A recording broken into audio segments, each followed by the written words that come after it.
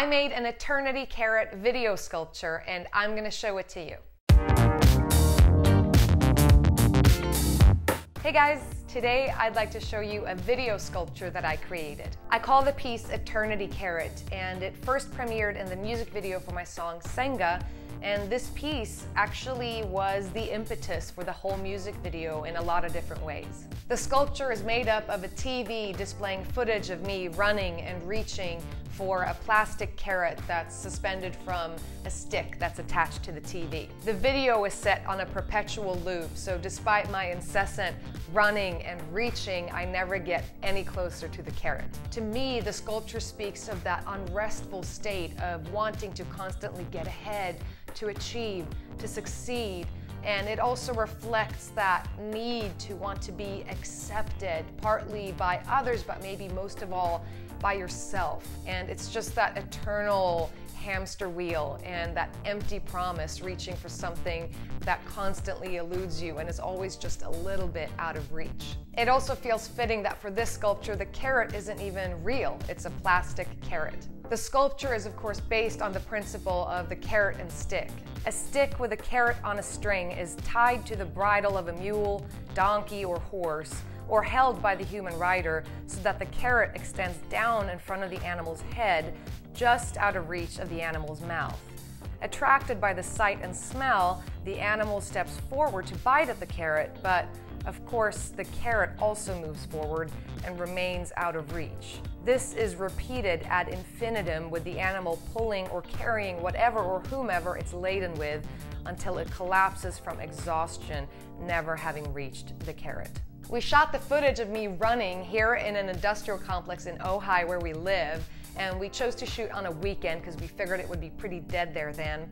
And it was actually shot on my iPhone camera. I put the iPhone on a low tripod and put it in the back of our car. So I put it in the trunk and left the trunk open, and then my husband drove the car slowly with the camera on the tripod facing out in the back, filming me running behind the car. So that's how we got that footage. Mostly it was really quiet in the industrial complex that day, but we encountered a few people, and one encounter was pretty funny. A woman who I guess had seen me from afar running behind the car came running out and was wondering if everything was okay. And she said she thought that I had left something in the car and that I was trying to run to catch up with the car. And that's lovely. It's very sweet of her to check in, but it's pretty funny if that was the case, because then why is my husband driving so slowly away? And why am I running so awkwardly and slowly behind the car in a way that doesn't allow for me to actually catch up with the car? And why am I reaching out toward the car? And also, why am I wearing a wig and a skirt suit? But you gotta love a good Samaritan who wanted to check in and make sure everything was okay. We also had this guy and his dog pop up in one of the shots. He, however, doesn't seem to think there's anything weird going on at all. I have to conclude this episode with a shout out to the founder of video art, Namjoon Paik. Namjoon Paik was a Korean-American artist who worked in video installation and performance art.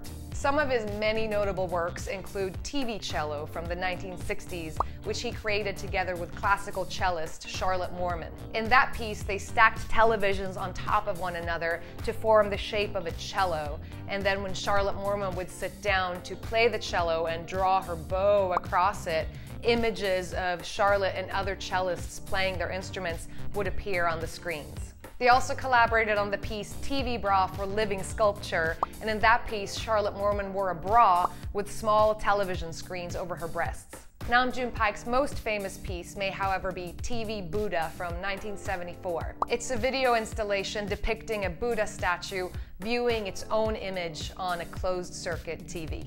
If you'd like to see the music video for Senga in its entirety and see this piece in action in the music video, I'll link to that in the description below.